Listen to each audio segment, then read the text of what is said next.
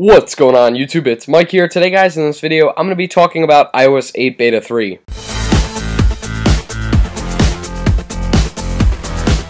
Now before we start this video guys, I would just like to apologize for the lack of videos over the last week, almost 2 weeks. Right after I got back from VidCon, I caught a really bad virus and I've been sick for the last 2 weeks, so almost 2 weeks as a matter of fact, so I apologize for not uploading any videos and uploading this video a day late as well. I'm just about finished recovering, so trust me, it was worth it. But anyways, yesterday Apple went ahead and released the third beta version of iOS 8, and I'm running it right now on my iPhone 5S. I'll prove it to you. It's general and about, and you can see right there my 8.0 software is a different build from all of the others. I don't really think it's a big deal if I prove it to you or not.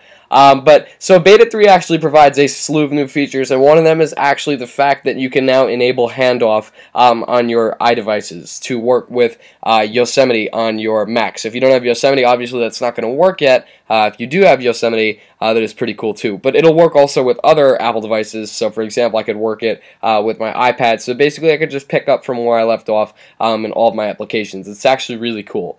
There you go, I go to software update, you can see I'm at the most recent version, and there's a ton of other cool features here and there, a lot of bug improvements and fixes, which I was really happy about. Overall, iOS 8 was stable, very stable to begin with, especially over iOS 7, because iOS 8 wasn't that big of an upgrade, so, I mean, there's not much to fix. Some other big things in Beta 3, we got iCloud Drive, which now works, so as you can see right there, iCloud Drive, there it is right there.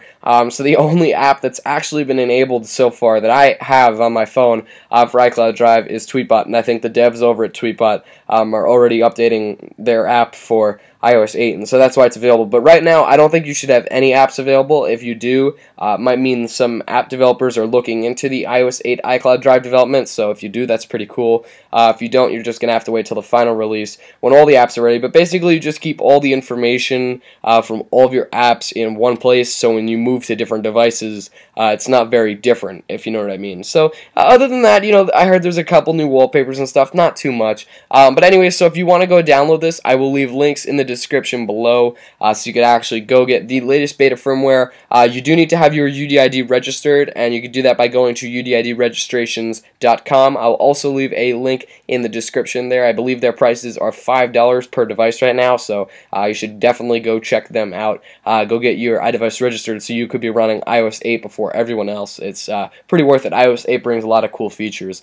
So yeah, and then also if you're already running iOS 8, then you don't need to download it from the description. You just go settings, general, software update, and you update right there. But if you're on iOS 7, and let's say for example you want to upgrade to iOS 8, first you'll have to go in the description and you'll have to register with udidregistrations.com, and then you can go download the firmware with the link I provided. So yeah, so guys, that's pretty much it. If you like this video, please leave some comments below on your thoughts. Of course, rate this video a thumbs up and click the subscribe button below. And stay tuned, guys. I'll have some more videos coming this week. I'm continuing to get better and well, so I'm going to work as hard as I can. I really want to get back into videos. I just really haven't felt the best the last couple of days, but I'm feeling better, so I'm coming back. Alright guys, so thank you for watching this video, and I will see you in the next one.